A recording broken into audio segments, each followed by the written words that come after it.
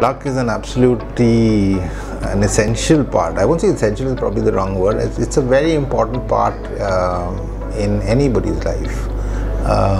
Whether it's career, whether it's a family relationship, whether it's marriage, whether it's raising children, whether it's doing well in your job.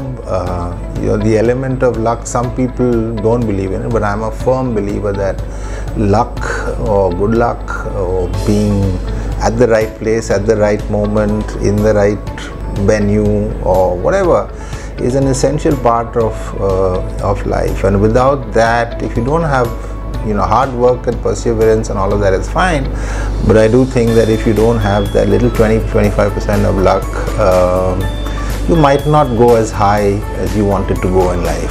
I have been lucky. I mean, all my life I've been pretty bad. So I never take rational decisions. It's always, it builds up, and then on the spur of the moment I just decide to do something. So I bought my first car, I bought my second car, I bought my first house, I bought my second house.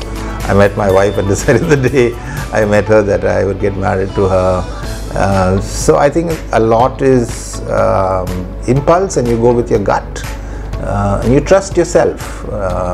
Is there a little bit of luck involved in it? I'm sure there is, but I think if you have a very strong sense of belief in yourself, and your gut and instinct tells you that you're probably going to do the right thing, and you believe that, then luck happens to you.